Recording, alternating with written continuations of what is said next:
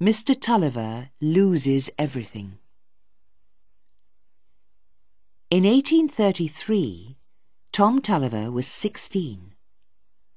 Philip Wakem had left Mr. Stelling's school. Tom was still studying at the school.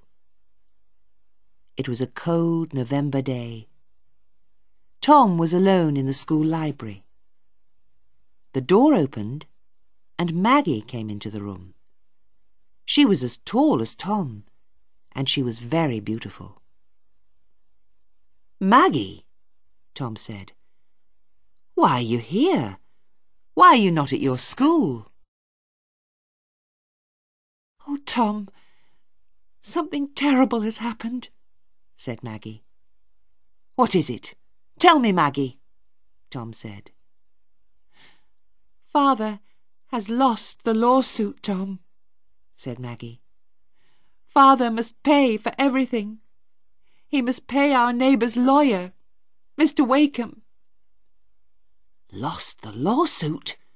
Father must pay Wakem money?" Tom shouted. Maggie started to cry. "There is more bad news, Tom," she said. "Father has no money. He cannot pay Wakem. He will lose the mill, his land, everything. Mother cries all the time, and Father—" "Is Father ill?" Tom asked. "Father is very ill," Maggie replied. "He cannot walk. He has forgotten everything. Tom, you must come back to the mill." "I hate Wakem, and I hate his son," Tom said angrily. "Never speak to Philip Wakem again, Maggie."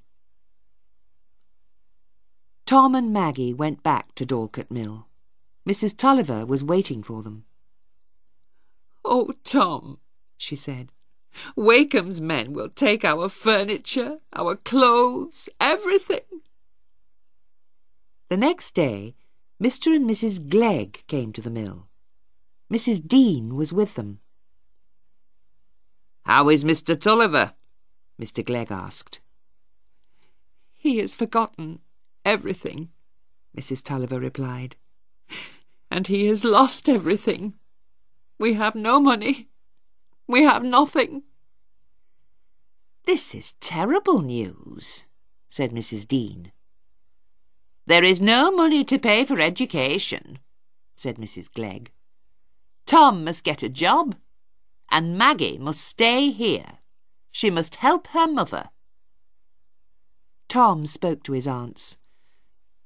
"Please lend me some money," he said. "I will get a job. I will pay the money back to you." "Your aunts cannot lend you any money," said Mr. Glegg. "They need their money.